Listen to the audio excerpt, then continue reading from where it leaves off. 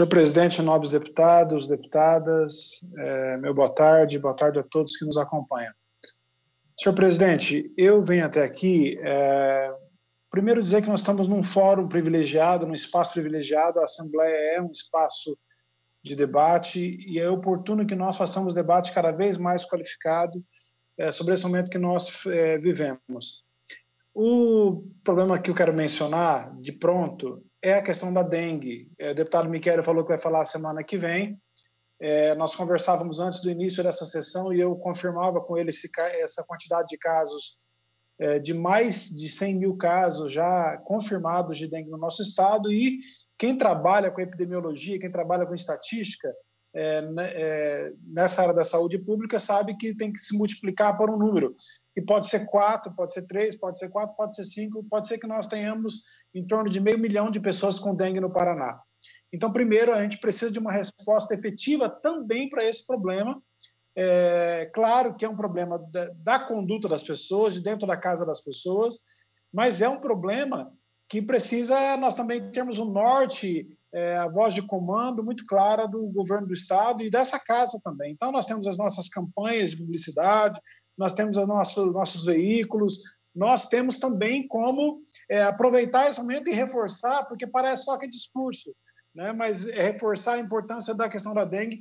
Eu tenho gente já, na minha casa o meu filho pegou, a minha tia pegou, uma pessoa conhecida da minha rua pegaram, pessoas que eu ouço falar. Então, assim, a dengue é um problema, nós sabíamos que esse pico ia acontecer e ainda não temos assim, a clareza de qual será o dano que de fato acontecerá.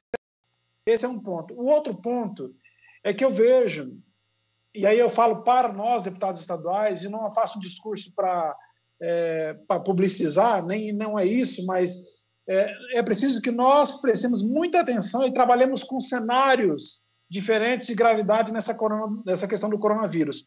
Hoje nós temos aí 900 e tantas mortes só no dia de hoje. Agora me fugiu a memória aqui do país que eu acabei de ver a notícia, e quase 2.000 mortes nos Estados Unidos, só no dia de hoje.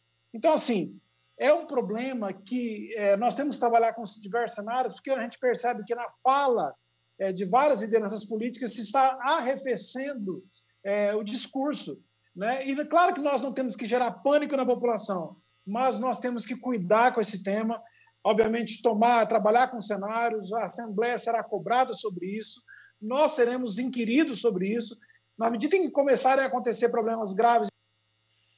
Deputado Evandro, 30 segundos para concluir. Obrigado, presidente. Na medida em que começar a acontecer perdas de vidas em pessoas próximas às nossas comunidades, nós seremos ainda mais cobrados. Então, a Assembleia tem que estar preparada para isso. Eu sugiro que nós possamos estar atentos e trabalhar com esses cenários. Quero fazer só uma pergunta ao líder sobre os requerimentos que nós temos feito, as respostas. Muitos deles versam sobre o corona, é preciso que essas respostas cheguem. E também aquele requerimento... O presidente, acho que concluiu, né? Não, pode ir. Não, sobre aquele requerimento que nós pedimos, que pelo menos, se não toda semana, mas a cada 15 dias alguém esteja na sessão plenária para a gente tratar junto do tema sobre o coronavírus.